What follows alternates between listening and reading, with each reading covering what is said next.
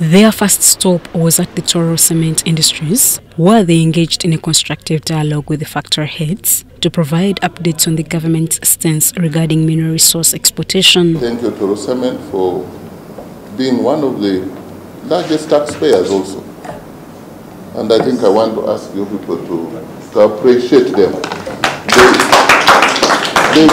They make money but also pay tax. We want to thank you for the contribution that you are doing to the economy of this country in terms of, job creation, the taxes that you pay. We appreciate. Following the meeting, the committee embarked on a tour of the factory to witness ongoing expansion activities aimed at increasing clinker production, a vital component in cement manufacturing. We've come here to see how they are adding value, and we will be proceeding to those who are stranded, who used to export semi-processed minerals, but because of the ban that was put, they are no longer exporting. The team later visited Simba and Hema cement factories, each producing 5,000 and 2,500 tons of cement daily. Investors expressed their concerns about the challenges of finding market for their products and the impact of fluctuating fuel prices on transportation costs. So it really hits us so hard,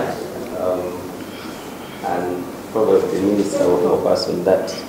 Addressing the investors' concerns, Dr. Ruth Nankabirwa assured them that the government would take swift action to address these issues. Once we pull power from Karuma to Tororo, that is going to be a 220 kV line, I think, 400 kV line from Karuma substation to Tororo.